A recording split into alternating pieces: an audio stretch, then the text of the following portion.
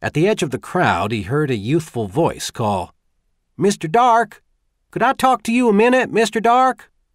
He didn't look around. "Talk to me tomorrow." "I'd like to talk to you now."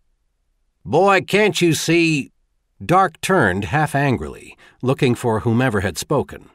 He saw a man a little past 20, fresh-eyed, smooth-faced but sun-browned, wearing a floppy farmer hat and a loose-fitting homespun shirt, probably made for somebody else. Sharply, Dark said, "I got a right smart on my mind right now, Button. I don't feel like talking to nobody.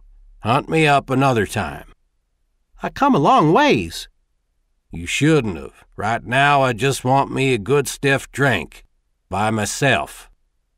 The young man went silent, but as Dark proceeded away from the courthouse toward the gin mills on Garrison Avenue, he sensed the lad was following him. Dark turned abruptly. "Are you kin of Barney Tankard?" "No, sir."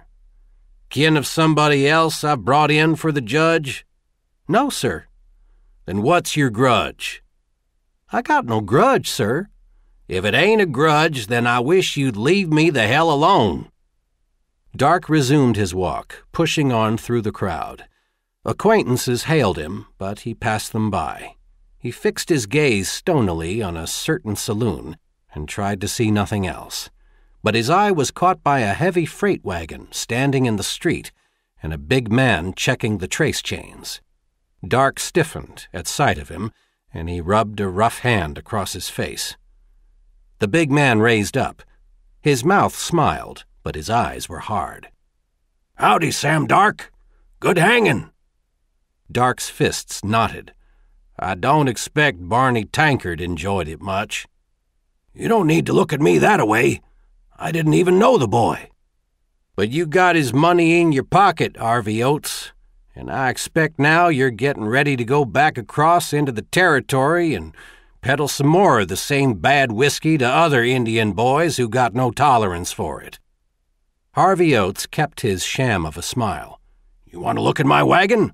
You've done it before, and you've never yet found a drop of whiskey." "Someday I will. I'll drag you to the judge, Harvey." "You'll never find what ain't there. I'm just an honest freighter, that's all.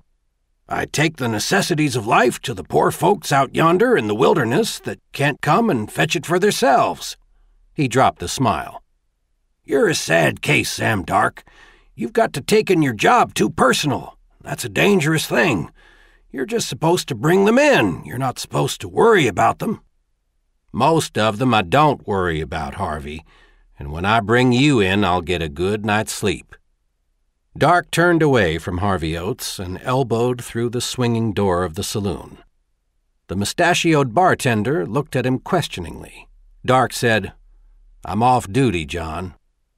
"You wouldn't be drinking if you wasn't, Sam. You done your duty. I heard them doors drop. First drink's on me. I reckon you got it coming." Sam Dark had no dependence upon whiskey. He could go without it for weeks at a time and never miss it. Over in the territory it was forbidden. But he respected whiskey's preventive and curative powers when used at the proper time and place.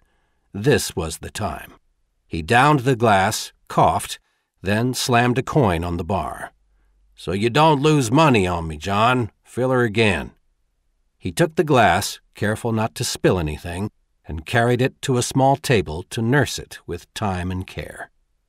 He heard the bartender ask somebody, "What's for you, young fellow?" The reply was in the same voice he had heard at the edge of the crowd. "Nothing, thanks. Mind if I just set myself down here to wait?" Dark scowled and flung a question halfway across the room. "What you waiting for, Button?" "For you, Mr. Dark. For you to get in the notion to talk to me." "That'll be a while," Dark thought to himself, looking away but not putting the thought into words. He sipped the whiskey, letting it burn his tongue, his throat, wishing it could also burn his brain and erase that image of those black eyes accusing him from the gallows. Times like this he wished he was still following a plow, his eyes looking past the brown rump of a stout Missouri mule. Times there was no price they could pay a man on a job like this that would be half enough. They paid little enough as it was. He took a long time with the glass of whiskey, and when it was gone he filled it again. The tension had dulled a little. The black eyes that stared at him were blurred some and didn't cut quite so deep. The farm boy still sat at a table across the room, patiently waiting.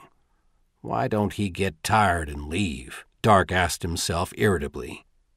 But something sensed rather than seen told him the boy would wait there as long as Dark did. Dark waved him over. "All right, Button.